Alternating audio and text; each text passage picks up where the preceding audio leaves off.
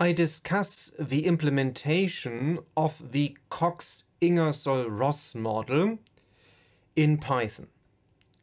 In a previous video, we developed the rate class, which enables us to simulate interest rates using the Vasisek 1977 model.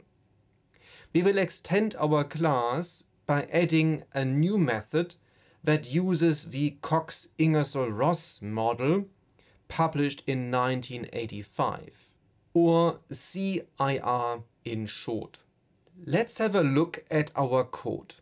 Again, I use a main.py script to apply and visualize our simulation method. In our rate class, we add an additional method called CIR.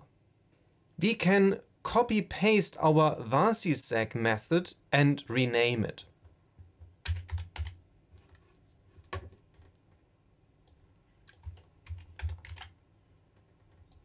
The difference is in the stochastic volatility component covered by my Wiener process, which is already scaled by a parameter rho or sigma in our notation.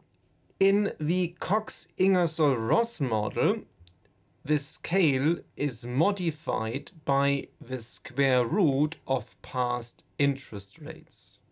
So we add the square root of our previous realization of our interest rates into the equation. Hence, volatility increases in an environment with high interest rates, which is in line with empirical evidence. After adjusting the equation, we move to our main.py script and apply the method.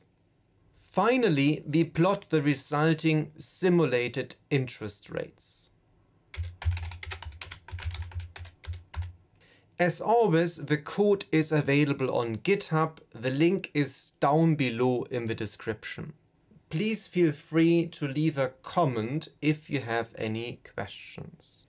Please visit www.unikarn.com for more content dedicated to the joy of data analysis. I see you in the next one.